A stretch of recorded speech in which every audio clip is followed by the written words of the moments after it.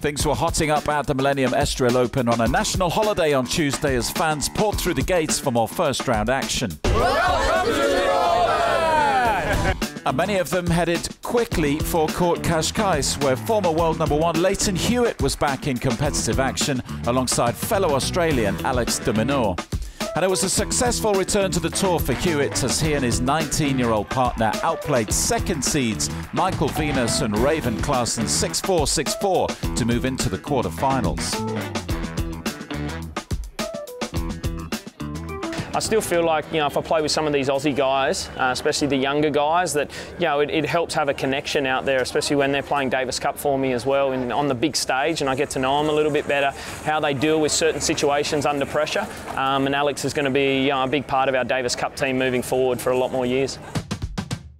In the battle of the qualifiers on centre court, meanwhile, Italian Simone Bolelli was motoring into the second round, wrapping up his 6-3, 6-2 victory over Portugal's Joao Domingues in some style.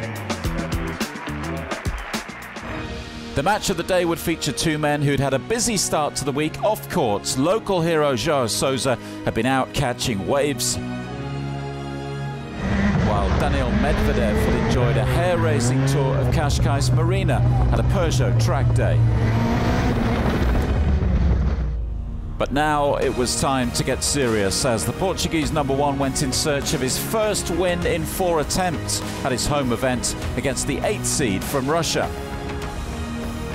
And it was looking like it would be Medvedev who would emerge with the opening set when he led 5-3, only for Sousa to raise his level just in time.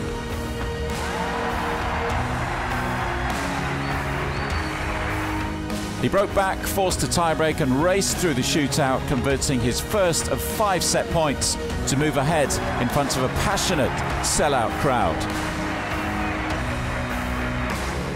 In the second set, again Sousa had to come from behind, and when he converted his third break point of the game at 5-all, the finish line was in sight.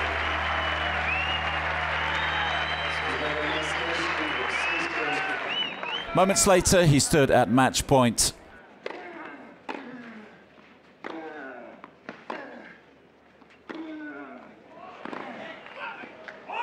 And quickly wrapped up a tense and emotional 7-6, 7-5 victory to earn himself a second-round meeting with fellow Portuguese and namesake Pedro Sousa on Wednesday.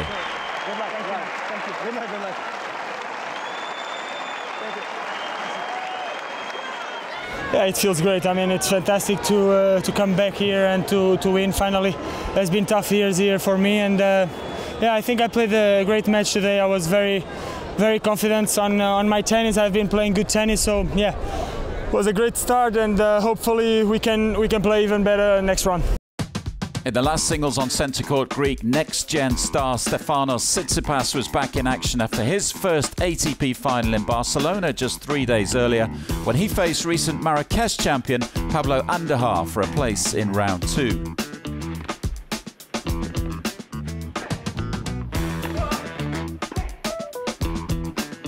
And it was the 19-year-old world number 44 who notched up another match win on the clay to earn himself a meeting with top seed Kevin Anderson on Thursday.